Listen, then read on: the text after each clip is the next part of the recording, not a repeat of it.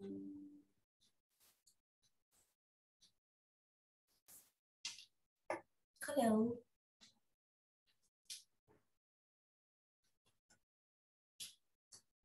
Hello, I think there's Osman Abdi online. I think I will wait for the other students for another 2 minutes and then we'll start the class. But before that, yes, hello. Hello, Osman, how are you doing?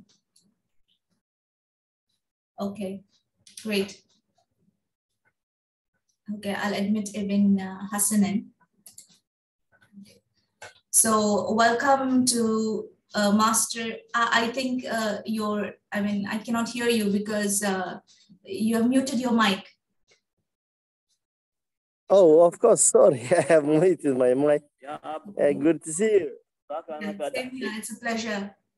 It's a pleasure teaching you all the subject, monitoring and evaluation of projects. It's an interesting subject, and I believe that you already had a teacher who had taught you earlier, and you have already completed 2 chapters, right? You completed only 2 chapters. So today we are going to keep it light. And once again, welcome to my class. And we believe that we are going to simplify the subject, and we are going to teach you in the most simplest manner. And we are going to pulverize the subject. We are going to break it into bits and come up with, a simple explanation so that more than you by hearting it, you just understand the concept even in the, with a practical point of view that you're able to really implement at work. So that is what our aim is for this class, that, we have a practical approach towards the subject rather than just mere theoretical or, having a lot of words into it. So let me just give you for this class just a little bit introduction, because I believe you already learned this subject, right? I believe you already had 2 classes. You already finished chapter 1 and chapter 2 with your other lecturer there, and she has already taught you. So just a bit of revision for this class as an introduction, and in the next class we'll move on towards the 3rd chapter and towards the details of monitoring and evaluation.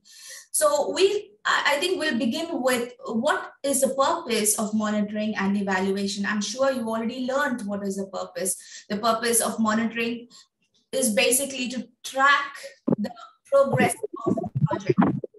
That's the purpose of monitoring, to track the progress of the project and to see that in case there are any problems, they would nip the problem in the bud and they would address the problem, they would solve the problem, and so as to not to hamper the outcome of the project, not to hamper the, the delivery of the project. Rather, deliverables should not be, okay, there's another person joining in the 5.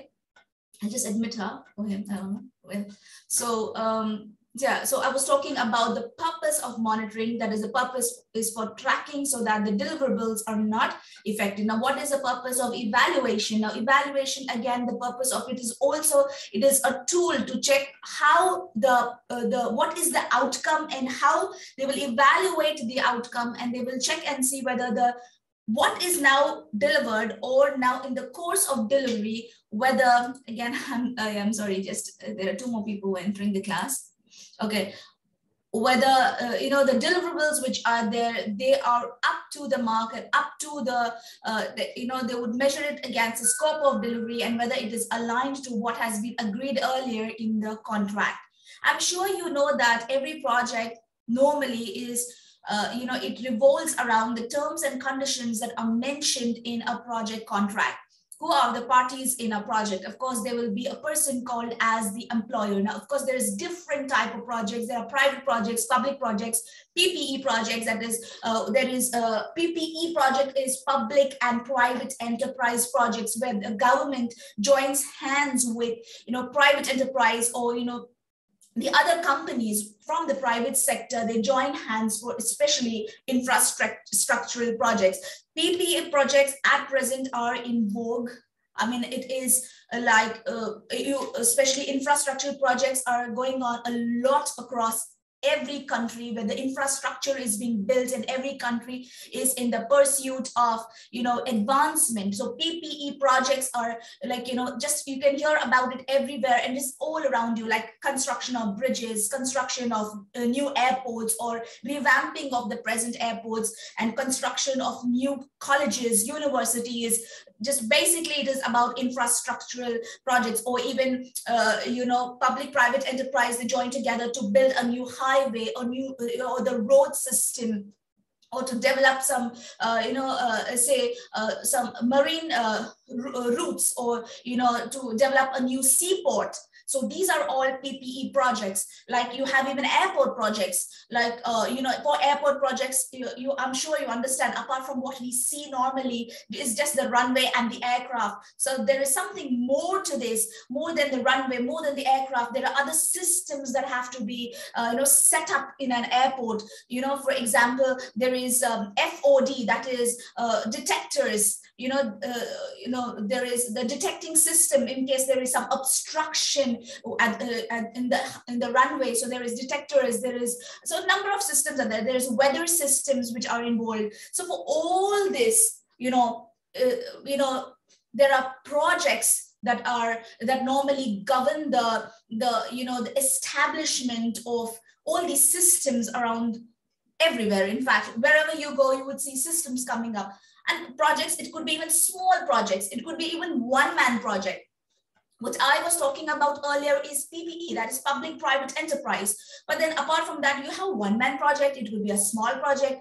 It could be just a small project which could be handled by 4 or 5 people. It could be just setting up of computer systems in a college, or in a school, or it could be a small project of which would involve, say, around 15 people, including the workforce, that is setting up of say washrooms in any of a rural school, or a rural college which is there. So there can be small projects. There can be huge projects. Infrastructural projects are huge in nature. So depending upon the type of project and the length, the period of project, there will be different milestones that has to be established. What are milestones? Okay, like the first stage would be the first milestone. It depends upon what type of project it is. What is the technical aspect of the project, for example? Okay, for example, if I just give you a simple example of setting up of computer system, first thing would be, okay, they would bring the raw materials in the sense like the computer systems. Then the next stage would be they would set up the peripheral system. Third milestone would be, okay, they would connect the system. The fourth stage milestone would be, okay, now there is testing of the system. The next stage would be probably again commissioning of it, and then finally will be delivery, depending on like what type of project it is. So there are different milestones that needs to be achieved, just to make you understand in the most simplest part of it, not going into even a lot of technical details. So every project, as you understand, forget about project, even in our own lives, the little things that you do, even what you are studying, it needs to be monitored. That's the reason you're being given assignments, just to check like how far have you understood, and those assignments carry marks. Are you understanding me? And then there is the evaluation, say the final evaluation. So even the little things in life, or whatever we go through, we monitor it, we evaluate it. Likewise, even in projects, in commercial projects, there is monitoring and there is evaluation. What is required in project management is laconic monitoring and prudent evaluation. That is proper monitoring, which is an ongoing process, which is a continuous process during the project, and evaluation comes towards the end of the project, and that is a prudent evaluation. That is, you come to the right conclusion, you evaluate and see whether it has really met the scope or not. So these are some of the these are some of the important aspects that you just need to remember. Just keep it here in your mind, and you need to understand the the overall scenario of how projects go on. And of course, by now I think you already know what are the important aspects in a project, apart from what I've already told you. One would be, of course, the input, that is the raw materials.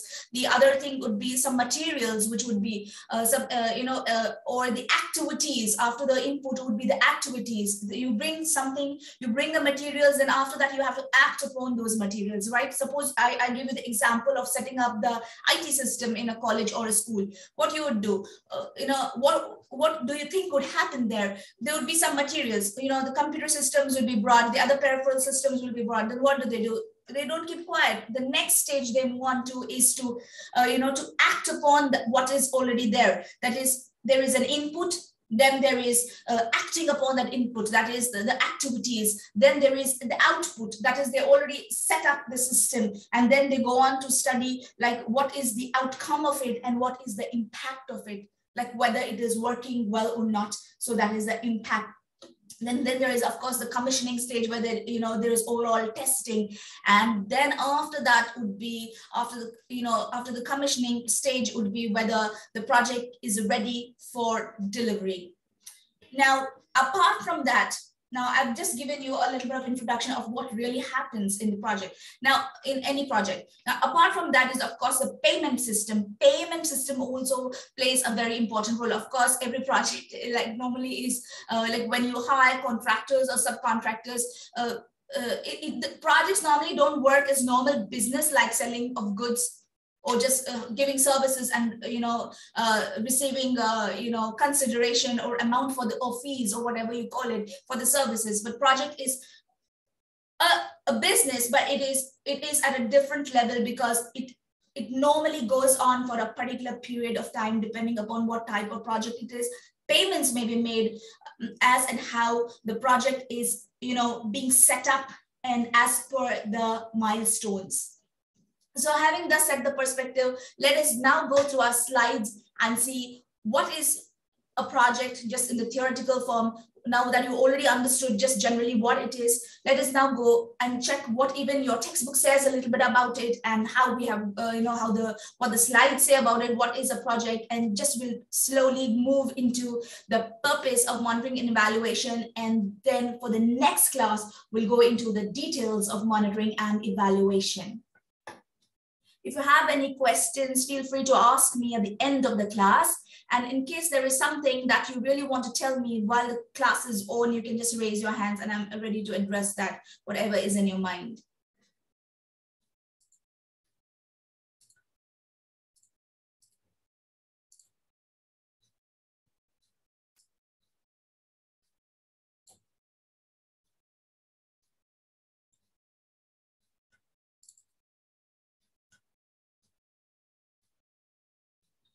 Before we move further, I understand that you already are aware that attendance carries marks, and every class I'll be taking attendance. Next is you will have to be on time at 8 a.m.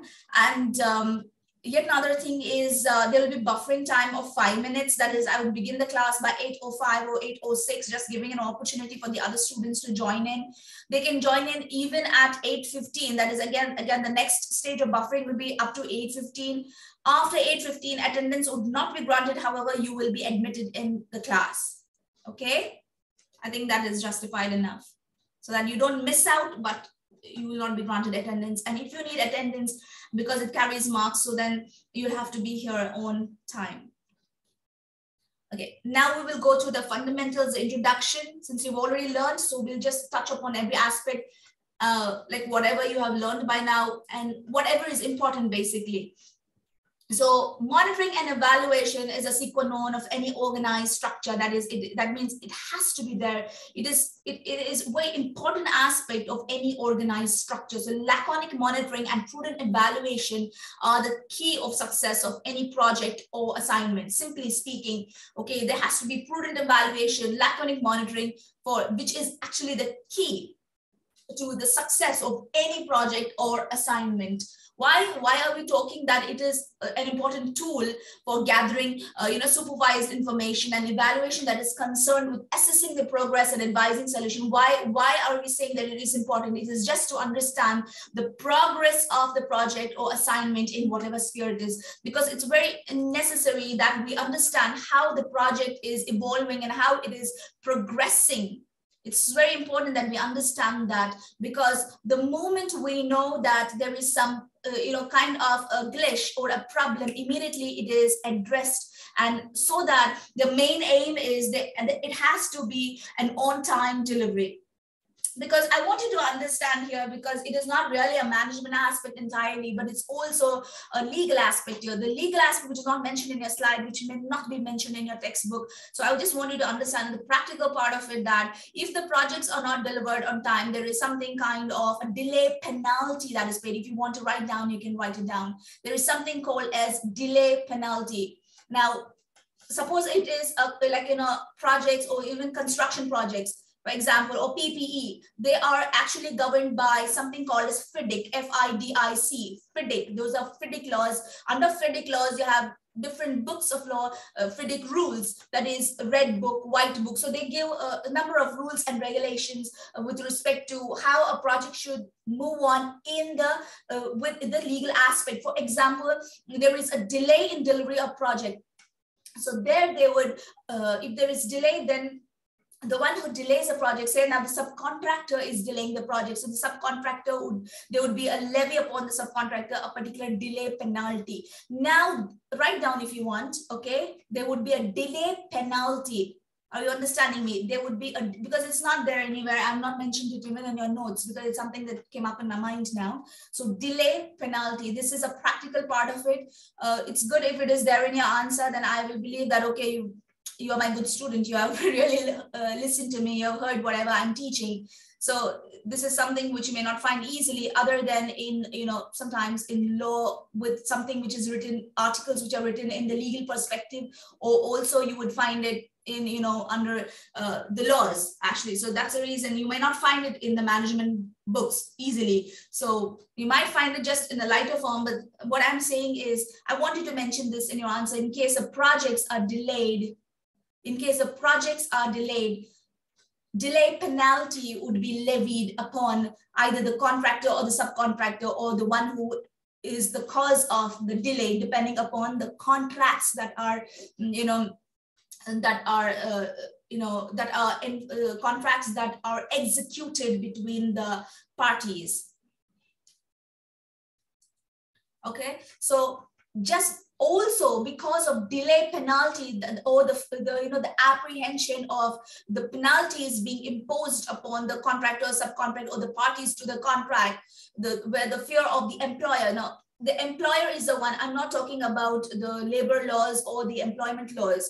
I'm talking about laws that govern projects. Now, there would be an employer of a project, that is the one who is calling for the tenders and the one for tender of, say, infrastructure, building of an airport, for example, or not building, or let us take a simple example, say a building of a particular road system. Okay, so the government would call for tenders. So this is how the project starts. The infrastructure project starts. This is how it starts. Now the government would call for tenders. Then there will be different people, private parties, private contractors, subcontractors who will come and, respond to the tenders in sealed envelopes. After that, tenders will be reviewed. See, these are the basics that you need to understand. Tenders will be reviewed. And after the tender is reviewed, they would, award the tender, which is like, they would review it, what is suitable for them. And then when they reward the tender, there would be a contract that would be signed. I'm just going towards the outline, okay? There are many things that go on, but I'm just telling you the outline. There would be a contract that would be signed between the employer, the one who has called for the tenders, the one who wants the work to be done. And in my example, it would be the government sector, anything, whatever, if it is the Directorate of Airports or Directorate of Seaports or, Ministry of Education, whatever department or whatever, whatever wing of the government or whatever sector it is. So that person, that group would be, or that party would be the employer, would be called as the employer of the project. Then, now these are the parties in a project. just to set the perspective. Now, the employer, now he would award the tender, and then there would be a contract that would be signed. What is a contract? That they would lay down the terms and conditions of how the projects should go on, and they would, there is a legal, they would bind themselves legally to it. And in case there is any problem, then in case there is a breach of contract, then the employer can, sue the employer can, sue the contractor. Now, next is, now just imagine a situation. Now there is already a contract. Now the contractor, now he cannot do all the work on his own. So he will hire subcontractors. So maybe subcontractors means he may contract with somebody else to, get raw materials. He may contract with someone else saying that, come, I want you to do this such and such work for me, because my team is not having all the, I'm not having all the hands with me. So I need an additional people with me. So there are different subcontractors. Now this guy, the employer, will contract with the subcontractor, with the contractor. Contractor will have different subcontractors. Now the question comes is, now these are the parties. Now this is how a project begins, and this is how it starts. The wheels of project start. Of course, the first thing is, just before I move further, I've got an intimation here that the meeting might get disconnected in 10 minutes. But in case it gets disconnected, as always in all my other classes, please join back. We are going to continue with the class, okay? Please join back in case we get disconnected. Okay, now coming back to the project part of it. Now, I was at the point of employers and the contractors. Now the fear is, now you know the parties. Now the fear is, suppose if the contractor is not able to deliver what he has contracted with the employer. For that, he makes a provision for himself along with the other clauses in the contract, which I'll not go into the detail. There'll be a provision of, in case you delay, I will impose a delay penalty. Now, this delay penalty, of course, the percentage of it may vary from, country to country, place to place. It somewhere varies between 1% to 10%, and it depends how they, how they calculate it. It's a law, it comes under the laws, and normally under FIDIC, it's around, 1 to 3%. It depends, however, what type of project and what is understanding between the parties. So they would say that, okay, I would levy, say, around 1% delay penalty and so on. Now, this contractor would certainly not want a delay penalty, right? Who would want a penalty? We would want a profit.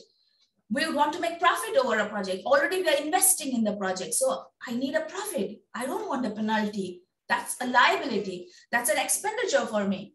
So now what would happen is, to avoid the penalty, this guy will be very sharp enough and he will say, let me monitor the project. Who? The contractor. Same thing. Now the contractor, what he will do, okay, I'm wise enough, I'm smart enough, I'm not going to create any problems. So now, what if the other subcontractors that he has hired to help him to finish the project for the employer or the main employer, what would happen there? So he's worried about that. So he imposed the same clause there, delay penalty for all the other people. So now all are now at the edge of the sword, saying that if I delay without any valid reason, without any reasonable cause, I mean, it depends, you draft a clause in that manner.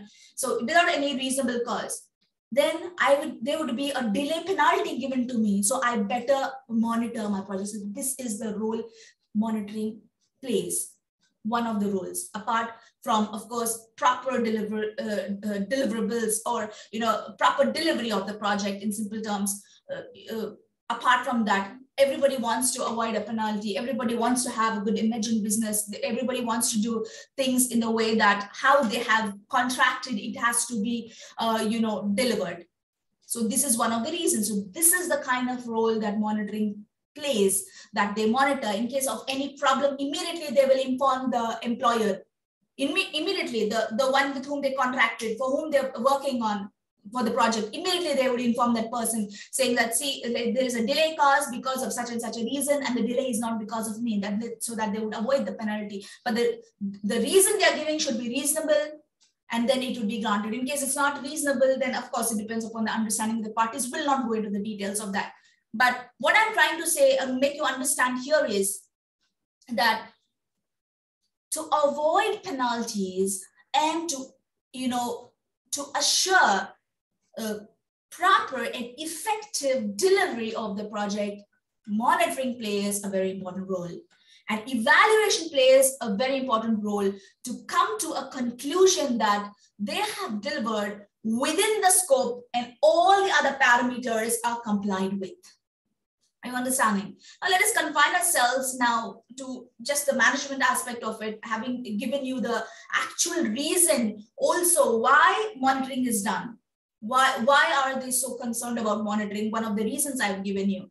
Next is confining ourselves to the concept of project monitoring and evaluation. First, we need to understand what is a project. This is, of course, a very basic thing, but it's still I mentioned there because it's necessary. It's also part of your first chapter, which you've already learned with your other teacher, with your other lecturer. Now, a collaborative enterprise having a purpose and a strategy to accomplish that purpose is a project. That means it's a collaborative effect, or it's a teamwork. They get together and they, they decide to launch a particular assignment or a project. So it's a collaborative enterprise which has a purpose and a strategy. Now, purpose is what is the goal of the project. Strategy is, of course, how you strategize and how you plan to gain that particular goal or gain the particular purpose. So Project Management Institute in 2017, a guide to the project management body of knowledge, PMBOK guide, 6th edition. It defines a project as a temporary endeavor aimed to drive. I want you to remember this definition because it is by PMI, Project Management Institute, and it is a very important definition that you must understand because it is by PMI, and you can quote 2017 6th edition and the name of the treatise there. It defines a project as a temporary endeavor aimed to drive changes in teams, organizations, or societies. The output of a project is normally a unique product, service, or the result what they seek to accomplish. Next is, now here the Project Management Institute further substantiated, means added on to the term of project. I mean, they tried in one of their treatise, they tried to substantiate the term, and they added that project refers to any temporary endeavor with a definite beginning and the end. They said whatever is the endeavor, it is a definite endeavor which has a beginning and the end. It starts and it culminates, it ends. Next is, a project may be handled by one person or a group of individuals depending upon the type of project. Next, Mesley Oliver in his treatise Project Feasibility, Tools for Uncovering Points of Vulnerability, has explained that the term project as consisting concrete and organized effort motivated by a perceived opportunity when facing a problem. So these are the definitions that you can begin with for your answer, where you may feel it's pertinent that you need to mention the meaning of a project just as an introduction. So this is the definition part of it. You can go through it. The next is, every project has a definite beginning and a planned, strategic, accomplished end. It has, a life cycle, what we call it as a project life cycle. Every project has a life cycle. That is, when we know there is a beginning and the end, that means there is a cycle. Between beginning and the end, there is something that is happening. So it has a life cycle.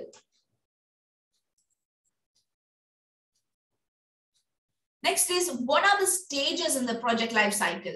What are the stages? First is, of course, is the inception of the idea.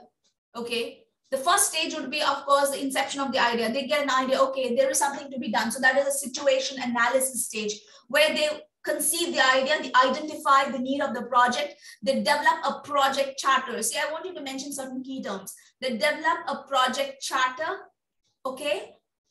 They have an idea in mind, then they develop a project charter, and they say yes. Then they analyze the situation. Let's say, for example, in a remote area, the government of a particular country says, I must establish schools in this area, and especially girls' education has to be really, education for girls has to be really promoted. So they say, now this is an idea. They conceive an idea. It's at the very inception stage. Then they prepare a project charter. Then they say, okay, which area? Then the situation analysis. They say, okay, which area should I, which area should I build the school? Where should I build the school? How? What is the feasibility? The cost part of it, the feasibility, the, you know, whether it is, how far is it from the residential area or the town or the village or whatever, how far it is, whether it's a right place, whether it's a right, you know, the location should be right where I can set it up. So situation analysis, the need would be studied, the purpose would be studied, the possibility, the feasibility would be studied. So this is at the inception stage, the first stage in a project life cycle. Next is you bridge the gap, that is gap analysis. They would foresee and say from the beginning stage towards the achievement stage, they would try to see what might be the probable problems that come up. They would try to bridge the need, the initiation on one hand and accomplishment on the other. So this is gap analysis stage. So the first stage is the inception stage, where they conceive the idea and they have a project charter. The next stage is gap analysis stage. The third stage will be project planning stage. Of course, when you conceive the idea, you plan. Without planning, things will not work out appropriately. So the third stage would be the planning stage. This is again a very, very important stage. Project planning is a must. Strategizing a project is a must. It has to be done. Like, for example, let us not go into like all the big things of the world. Let us go to the simple thing. Now you have sought your admission for, you know, this master